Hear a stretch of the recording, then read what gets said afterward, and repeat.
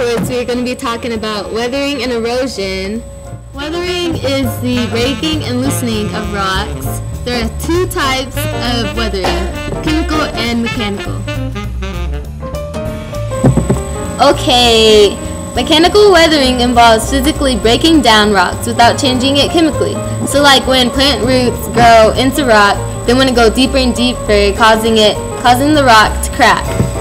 And it's also the same with water when it freezes. When it freezes, it expands, pushing the rock away from each other.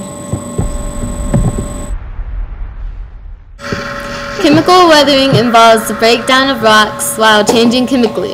There are three types of chemical weathering. The first type of chemical weathering is oxidation, also known as rusting. The second one is known as hydration. That involves water because it dissolves many earth materials, including some rock. The third one is carbonation. It's when carbon dioxide dissolves in water, which forms acid rain. Now, after rock and sediment have been weathered, it's time to get eroded. Erosion is when the weathered material is picked up and moved someplace else. The top three agents in erosion are wind, water, and gravity.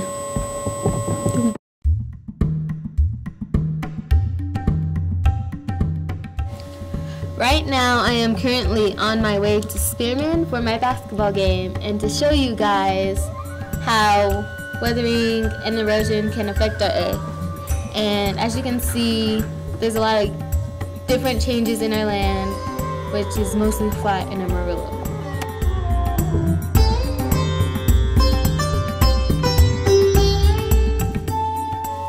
As you can see, the earth is always constantly changing.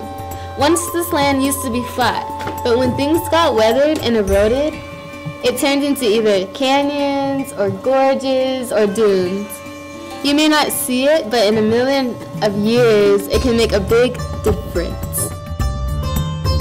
As you can see in these videos and pictures, deposition is much like erosion.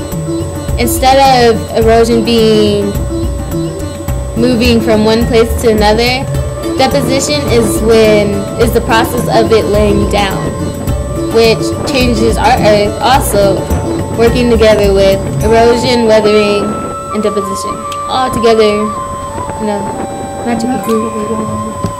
And it affects the whole world for millions of years and will not stop, never, always changing. Yeah.